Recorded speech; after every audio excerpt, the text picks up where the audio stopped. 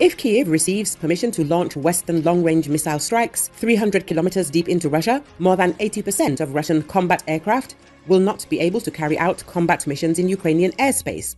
Ukrainian military and political observer Alexander Kovalenko expressed confidence in this. The offensive capabilities of the infantry without air support will be undermined by 30% of the total fire potential, taking into account the specifics and effectiveness, he said. The expert insists that the claims of Western partners that it is pointless to strike Russian air bases with long-range missiles because all aircraft have been withdrawn are a lie. According to him, if the Su-25, Ka-52 and Mi-25 were at air bases outside the 300-kilometer zone, they would not be able to carry out their combat missions on Ukrainian territory due to their limited range. Therefore, any talk about withdrawing these aircraft from this zone is a lie washed in blood every day. After suffering heavy losses during the first month of the invasion, the Russian Air Force had long kept its distance from the Western anti-aircraft defenses deployed by Ukraine. But Russia now appears to be putting its pilots at greater risk to support infantry on the ground. Russians strengthened the role of the Air Force and they're trying to keep up the momentum, says General Dominique Triconde, the former head of the French military mission to the UN. Naturally, the more planes in the sky, the more opportunities there are to shoot them down. What's more, when pilots provide ground support, they are forced to descend in altitude, a vulnerability that the Ukrainians are probably taking advantage of.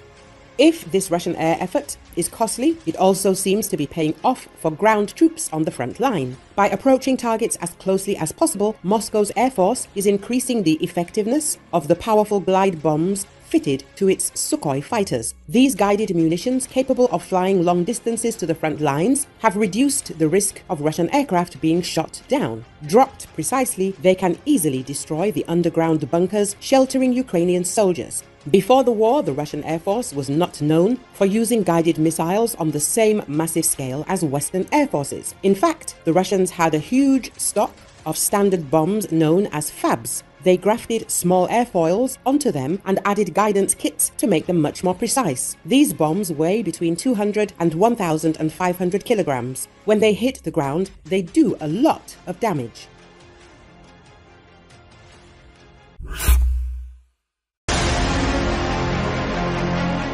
The military-political leadership of Russia is satisfied with the huge losses on the front in Ukraine. Moscow categorically refuses to improve the situation with tactical medicine on the front.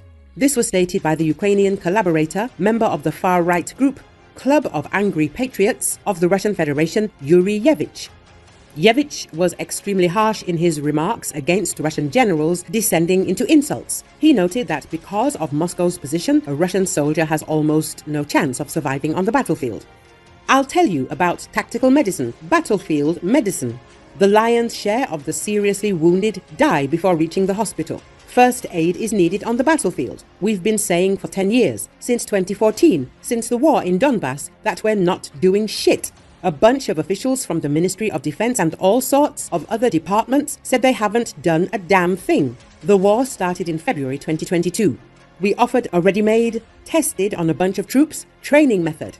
No one wanted to implement it. They offered it for free. Thieves, scoundrels. You don't know how to do it yourself. Just take what's ready. They didn't want to.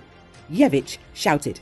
Military medicine is a largely overlooked contributor to military effectiveness, but its effects are playing out in real time on the battlefield. From better field sanitation to mechanized and air evacuation, as well as modern body armor, armies today that take advantage of these changes can not only save lives, but also preserve the strength of their forces.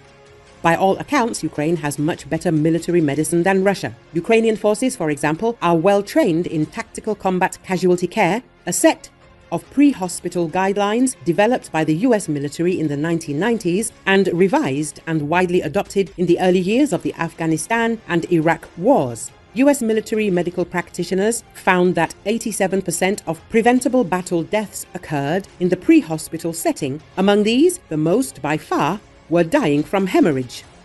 Thus, the Tactical Combat Casualty Care Guidelines focus heavily on hemorrhage with advice on when to apply tourniquets, hemostatic dressings and clamps to stem blood loss. Aid from the West has included exactly these type of supplies, as well as related equipment such as body armor. Western advisors have also been pushing for the use of whole blood in far-forward settings.